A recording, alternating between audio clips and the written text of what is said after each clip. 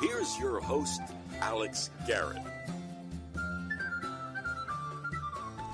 A little weird to start with this music? Sure it is. But this is the music of William Shakespeare's time, and amazingly, William Shakespeare, the great author himself, has literally injected himself into the vaccine conversation. And that is where I start today's Alex Garrett podcasting presentation. Because yes, a man named William Shakespeare, I love what New York Times writer Elian Peltier phrased it. William Shakespeare has been vaccinated against the coronavirus. In brackets he writes, yes, you read that right. And so, 81-year-old William Shakespeare, who actually, eerily enough, took the vaccine at University Hospital Coventry, just 20 miles north of where the poet and the playwright was born. Now, I hope maybe one day I get to speak to this man, before, 81, and then he lives for a few years longer.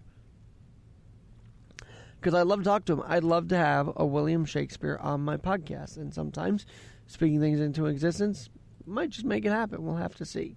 But yes, a William Shakespeare, 20 miles north of the actual birthplace of the writer William Shakespeare, the legend William Shakespeare, took the coronavirus, was the first man to do so.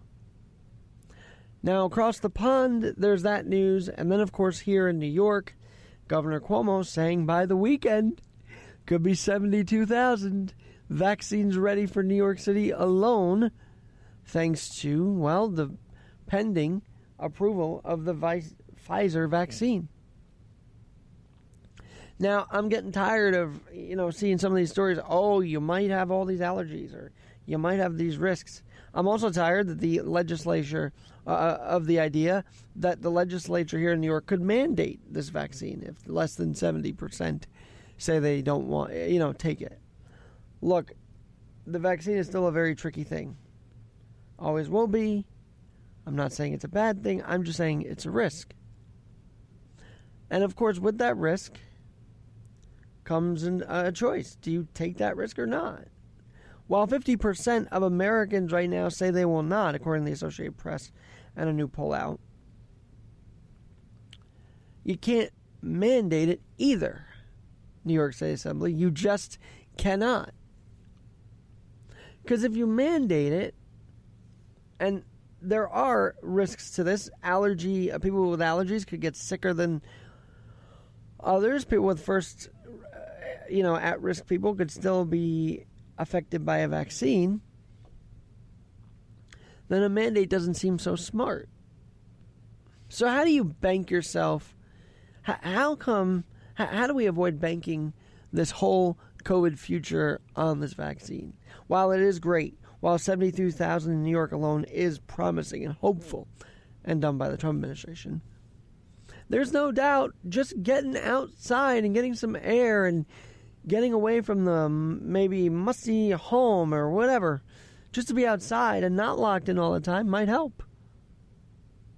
I do believe we can avoid this vaccine too, and avoid it being mandated at least. I think it's important to take it, but I absolutely don't think it should be mandated.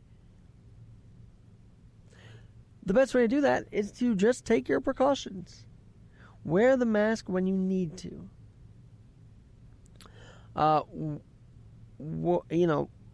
Do wash your hands. Do hand sanitizer.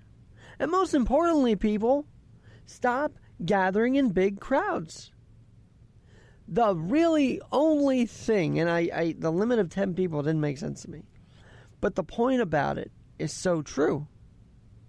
Why in a pandemic, when we know it could spread, are large crowds even able to happen?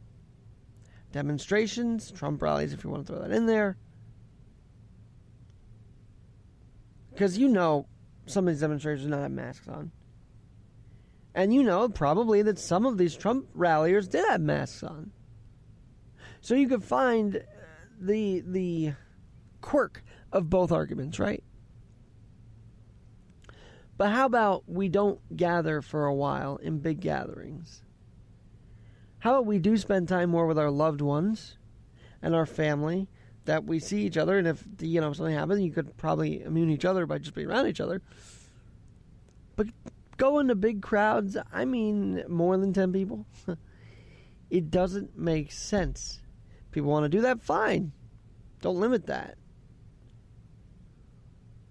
But we can't have 5,000 messages going on where we're hearing, don't gather, but then we see gatherings of people protesting or, celebrating the streets after Biden's win, and no one really condemned that. So the across-the-board answer shouldn't be, well, this vaccine, we are seeing have risks, we should mandate it.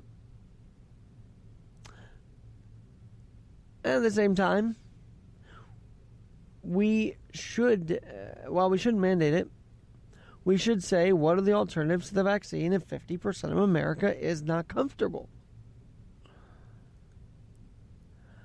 I've said before, I had a shot once, 4 things in it. 4 different ingredients to fight whatever strains it had to. Got tired. Very lethargic. I mean, I know there's some word, but it's a little more than just tired. It was lethargy. Being lethargic. But I would gladly take this thing, to be honest, because then at least maybe mentally I'll feel safer. But I'll know that we worked it. I also think people should get antibodies test. We are talking an awful lot about COVID testing still now and then every day. But we could also be talking about get your antibody test.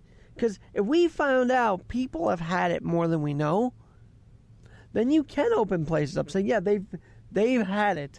This restaurant's servers, employees didn't know it, but they had it. So we can open up and we can make it safe.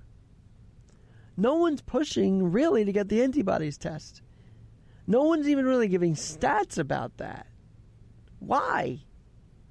Because if we know who have antibodies and who doesn't, and the percentages, I think we can gauge that possibly more so than the test itself. You know why? Because I believe they take a blood test for that antibody test. And do you know blood does not lie? Blood is what's in here. It's science. That is the science. What's in our veins. This nose test I read a couple of days ago, the chief said 7 false positives. So, in essence, what is the testing doing? Is it accurate or not? So, why don't we switch from mandating vaccines, switch from stress testing the COVID test itself, and start encouraging people to give that little blood to find out if you have an antibody. Because I think people, honestly, much more than the vaccine, who, as I mentioned, 50% want it, but don't want it, 50% do. But if you say, hey, we've done all these blood samples, okay, and we know who has the antibodies and who doesn't. And if they don't, just keep it concerned and be safe. But if they do, of course, give warning and you can get it again. But don't be too alarmed because you have the antibodies. At one point in Connecticut, 5% of the population had antibodies at one point. You take a whole swath, 167,000 people, which was what they did, and you say, hey, look, these people, this group has antibodies.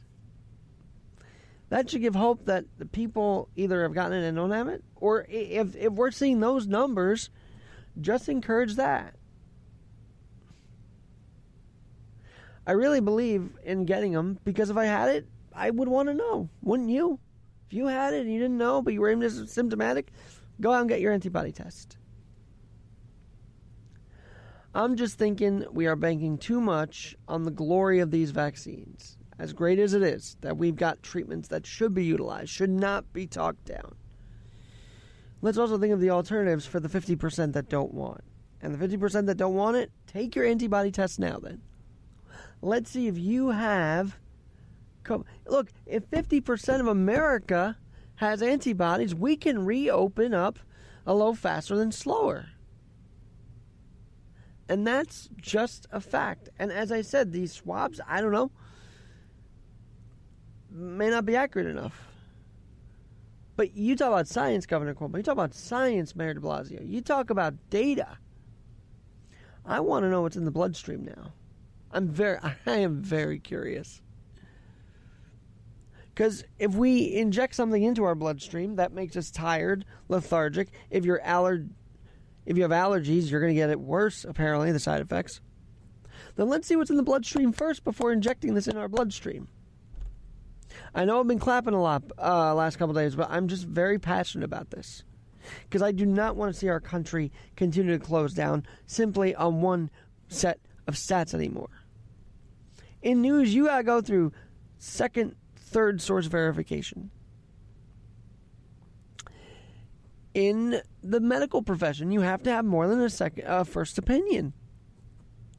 So why don't we take that approach here and say, okay, we see that at least one study shows 167,000 people, 5% of a population in Connecticut, have antibodies. Who's to say that number isn't more across the country? So go out, get your antibody test. Hopefully the blood they collect, I think, could be donated actually after, or whatever. Donate blood if you can as well, because we have a blood shortage here in America right now, and here in New York City especially. But go for it. Take the COVID test, sure. Wear the mask, 1,000%.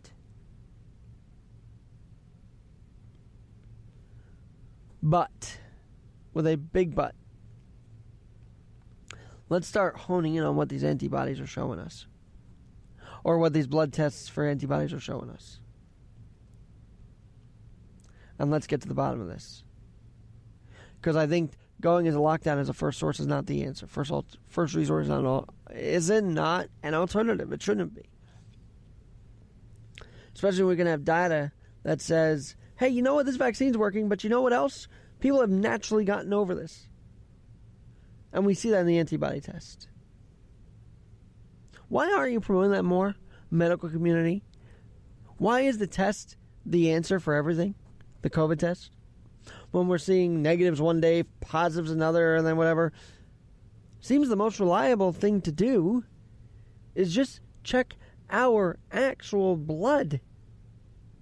So that we can save the blood, sweat, and tears that go into every business and every person's life in America. By tapping into our bloodstream, we can save the lifeblood of America. So let's do it. AlexGinNYC.net. AlexGinNYC.net. If you want to be an anti-Trumper, whatever, be an antibody advocate then. And that antibody will be stronger than any other testing method we've had. I feel it. I feel very strongly about it, actually. Knowing now that we have at least 5% of Connecticut alone. 167,000 people, according to the CDC. New York's, I've got to see if New York's rate of, this is true, they say rate of infection is 7%. If 7% of New York has antibodies, and that's a swath of people, then folks, you might have it too. And you can have it and say, you know what, I've had this. I'm going to live my life the best I can knowing I've had it. I'll avoid it, of course. But let's tap into this source. It's like tapping into the oil of our countries that are going out to Saudi Arabia for it, right? It's like tapping into our oil.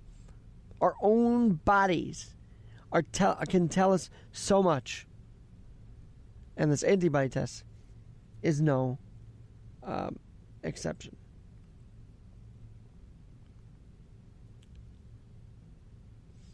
I want to play you at some point a line that I said in a play written by my friend Adeline. In a mini TV show or whatever you want to call it. It was like a mini movie. And it was like almost like the irony is Shakespearean, I think was the line.